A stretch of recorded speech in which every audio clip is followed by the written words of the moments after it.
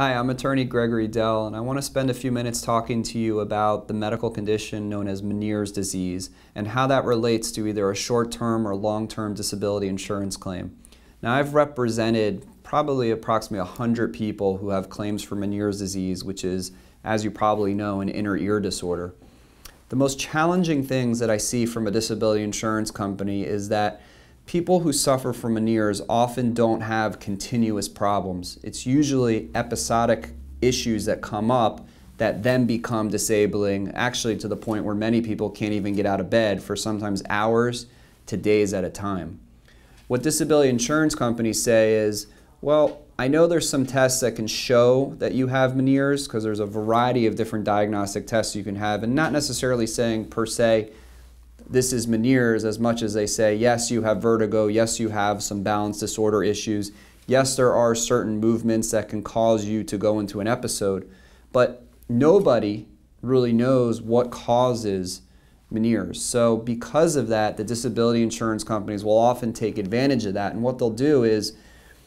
as you know, when you have a Meniere's episode, you're incapacitated, but the other times you could be functioning normally. So they may go ahead and get you under video surveillance and see you going to the grocery store, pumping gas, or going to the movies, or going out to dinner and saying, oh, you're walking normal, you're able to carry something normally, you're able to drive a car, so you should be able to go to work.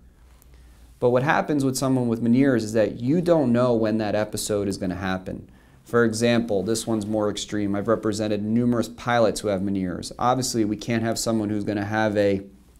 condition where they feel incapacitated, the room is spinning, their balance is off flying an airplane.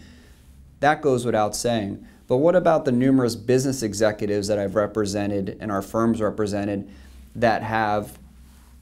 Meniere's disease and have episodes where they just can't commit to meetings, they can't commit to scheduled appointments, they can't commit to going to the office every day and focusing on what they're doing because of the fact that some of these people on a daily basis,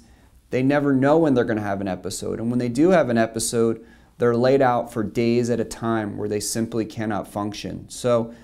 Meniere's disease is a very, very serious condition, and the fact that it often brings about unpredictable attacks is what makes a person unable to commit to working 8 hours a day, 40 hours a week. When we work with you and represent you, we look at what your occupation is and how your disability insurance company defines the definition of disability.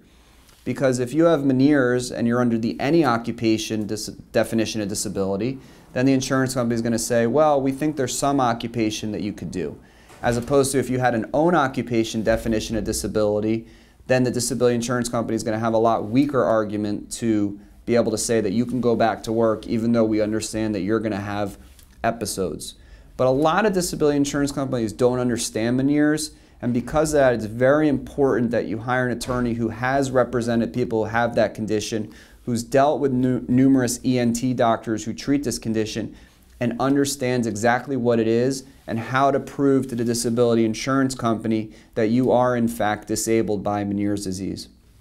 So if you're considering filing a claim, or your claim's been denied and you need to file an appeal or a lawsuit, feel free to give us a call. We'll review your disability policy, we'll review your claim at whatever stage it's at, and we'll be able to let you know basically right away whether or not we think we'll be able to assist you.